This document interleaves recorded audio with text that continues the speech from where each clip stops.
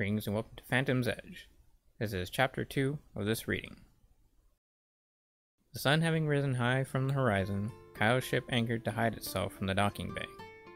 As the crew set everything up for any needs for a quick retreat, Kaio wrote out a letter on his captain's desk. Afterwards, he sealed it in an envelope and motioned out to ready himself to use a lifeboat with a small sail to disguise it and enter the city. He dragged another boat behind them, empty for any supplies they needed, with only 5 other men that were of the Kanai's protection. However, there was also a boy traveling to the city with them, who was to play a small role for the captain. In the city, Kaio turned to one of his crew members and called out, "Go to, boy!" "Aye, Captain," a black-furred Rodeno mouse boy responded, who seemed to be no older than 14. First, best not to say captain out loud around these here parts. Second, Kaio handed his letter to the boy as he continued, "Take this to the bureaucracy's headquarters. Don't tell them who you are, don't tell them where you are from, and don't tell them where the letter's from. Just hand it to them and say, 'To Miss Jacqueline.' Can you do that, my boy?" The boy smiled as he nodded his head with confidence, then took the letter to put it in a pouch at his right side. He quickly ran through the crowd to the bureau headquarters, jumping, dodging, and cutting through the highly crowded area with ease, intensely focused on his mission. As he watched the boy leave his sights, Kaio smiled and said, "Good lad." "He sure is," the crew member agreed. He then looked up at his captain and asked, "You sure you're okay without us for today, sir?" Still watching where the boy had jolted off to, Kaio nodded his head in response as he said, "That I am." When the Rodeno boy reached the bureau's headquarters, he settled himself as to not cause any suspicion and walked in as he dared not even glance into the eyes of the guards at the front entrance. Passing through the double doors, the boy motioned over to the information desk just in front of him.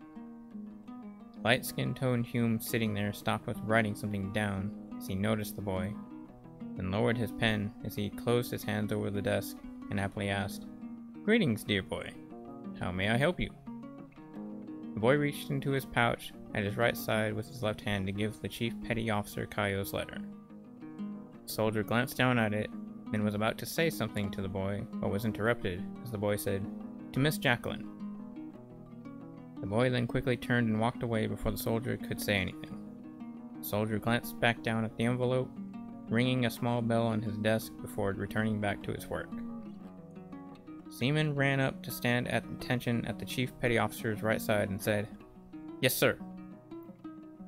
"Please take this anonymous letter to Captain Jacqueline, will you, miss?" "Sir," the seaman replied, putting her feet together as she raised her right hand to salute her superior. She reached for the letter on the desk, then headed off to find the captain in question.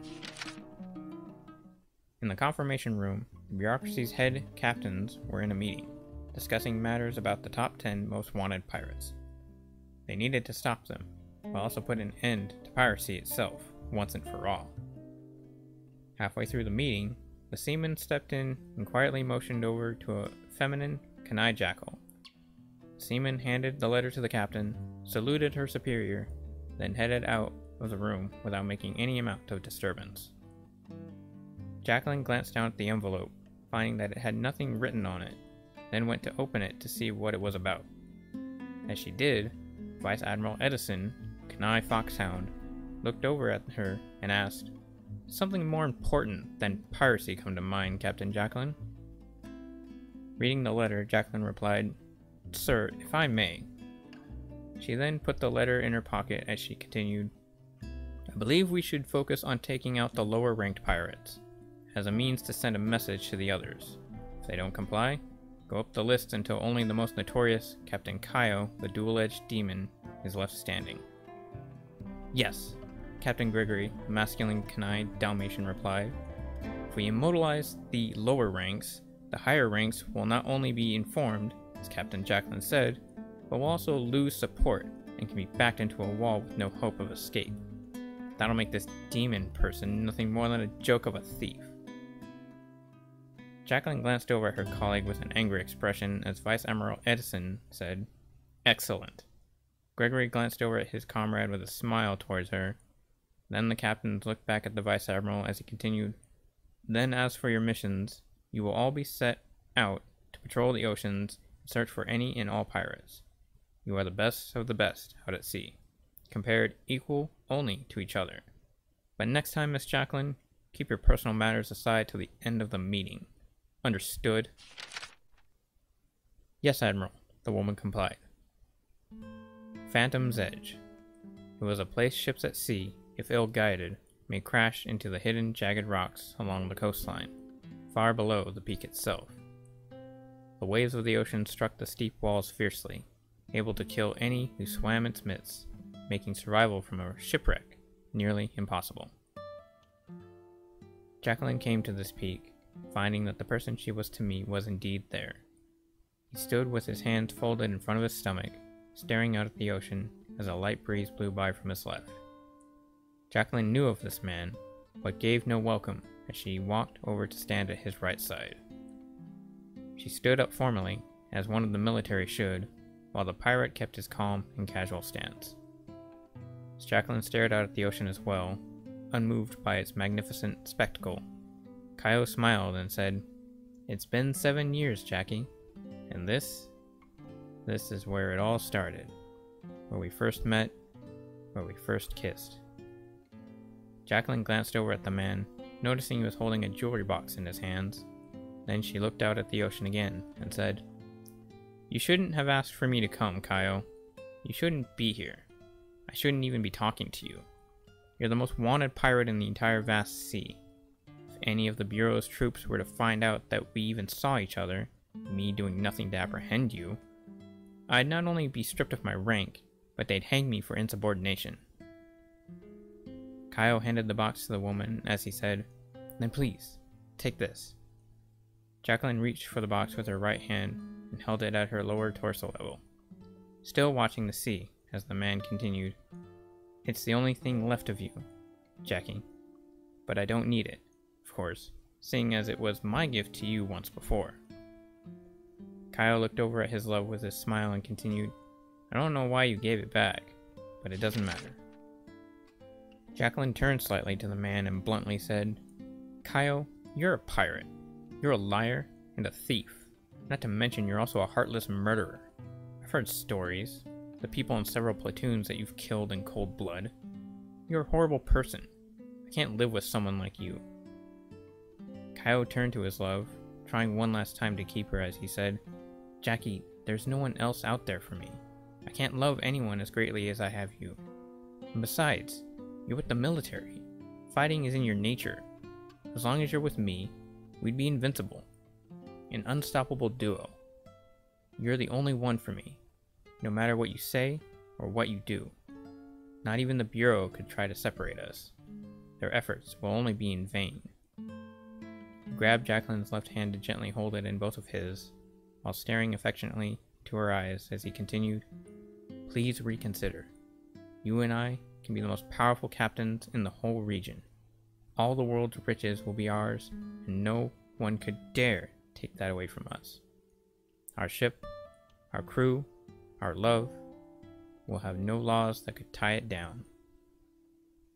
Jacqueline glanced down, thinking of what to do to respond, then pulled her left hand away from Kaio. The pirate watched in surprise as the Bureau soldier positioned herself for a toss, throwing the jewelry box out into the ocean. Kaio turned to where Jacqueline threw the object, while she said, "It's over, demon. Don't ever contact me again, unless it's to turn yourself in." The military soldier turned and left the peak, heading back to the bureaucracy's headquarters. Kaio just stared out into the unforgiving sea, tears sliding down his face and falling to the ground at his feet. Heartbroken and alone, the pirate stood hating every second of his life. However, he did not blame his love, for he still cared. Instead, he gripped his fists as he knew how to get her back. The only thing left, other than to take treasure, was to fight the law. He knew how to get through to her. Kill all others that stood for the bureaucracy of Filey. At headquarters, Jacqueline was readying herself to sleep by first taking a shower in her private quarters in the enormous building. However, it wasn't all that private, with a certain someone walking in uninvited. With only a bath towel wrapped around her cleansed body, Jacqueline walked out to get her sleep attire, but stopped as she noticed someone. Captain Gregory, helping himself to a cup of tea, sat at the desk of Jacqueline's workstation. His back was to the bathroom, since he knew she was to appear from there, while he gazed at only a quill set inside a vial of ink. Jacqueline turned to the other bureau captain and angrily barked, "Don't you ever knock, soldier?" "I did," Gregory calmly replied, "but you didn't answer. I assumed that something had happened, so I came in to check up on you. Finding you were in the shower, I decided to wait till you had safely exited. You're lucky you're the Vice Admiral's son, while also being set to marry the Admiral Chief's daughter. Otherwise, I'd report you to one of them and have your ass suspended." Jacqueline went to go behind the shoji screen room divider just to her right to change into her nightgown, while Gregory said, "Terribly sorry, Miss Jacqueline, but I have strong feelings for you. Yes, I know, you told me over 1,000,000 times. I would be devastated if something terrible were to happen to you while I was on duty, so naturally, your safety is of my utmost concern." Jacqueline peeked around the screen and asked, "What about Josephina? You are getting married to her, right?" Gregory stood up and turned to his comrade and barked, "Ridiculous. She means nothing to me. The mere fact that our parents decided we should get married only makes me disapprove of her more. I have no part in loving that wench." Jacqueline motioned back behind the screen as she asked, "A wench now, is she, Captain?" "That she is. An unexpected, overly controlling person of a female. She fakes being nice, only to turn around and be aggressive to get what she wants. The very definition of a succubus, pretending to be innocent and cute." Jacqueline moved out from the screen and went to her bedroom, uncaring to Gregory following her. As she went to sit down on her bed, Jacqueline turned to her colleague and asked, "So why not tell your father, or decline the marriage?" Gregory stood at the doorway as he replied, "Because my father highly approves of her and cares not for my opinion, and telling Josephina herself that I don't wish to be with her only gets me in trouble. Father says he'll remove me from my position if I offend her again and don't go through with the marriage." "How unfortunate." "Oh well." Jacqueline went to lie on her bed as she picked up a book from her nightstand. Then as she began reading, she said, "Escort yourself out, Captain." "Please, Miss Jacqueline. I wish to only give my heart to one, and I feel that one is you." Jacqueline glanced over at the man, then looked back into her book as she said, "I'll think about it, Gregory. Now please, leave." Gregory saluted his fellow Kanai, then he indeed headed out as he closed her bedroom's doors. After an hour, Jacqueline lowered her book for a moment to think of what she should do between her and Kaio, while also on what to do with Gregory.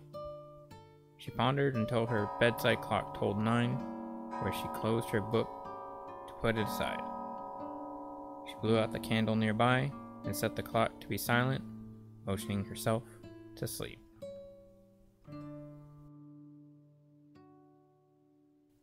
This concludes the reading of Chapter 2. Thank you all for watching and listening. If you like what you saw and heard, be sure to check out my other 2 books, Lore of the Endowment and Ryu the Demon Slayer. Links will be in the description below. That being said, stay safe, take care, and we'll see you again in Chapter 3.